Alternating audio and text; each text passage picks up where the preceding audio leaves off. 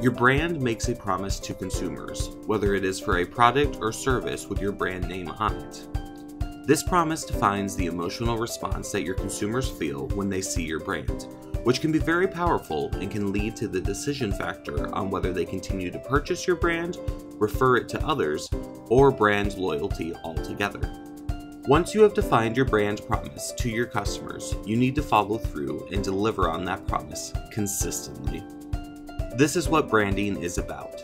It is developing a trusting relationship between your business and your consumers, and just like in a personal relationship, when you break your promise, you weaken that relationship, or in this case, your brand.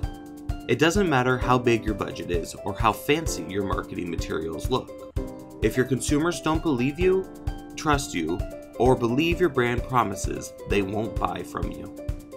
Your brand needs to offer a clearly defined promise which appeals and delivers consistently on that promise throughout every aspect of the business. This will not only develop an honest, trustworthy relationship with your consumers, but it will also help develop an advantage over less focused or trustworthy brands. Like a relationship, any brand that does not follow through on their promise is going to be labeled as undependable and not trustworthy. Before you define your brands, promise to take some time to research what your consumers are looking for.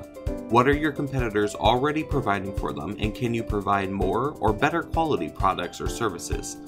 Research your market and identify what you are best at and how its value can help your target consumers.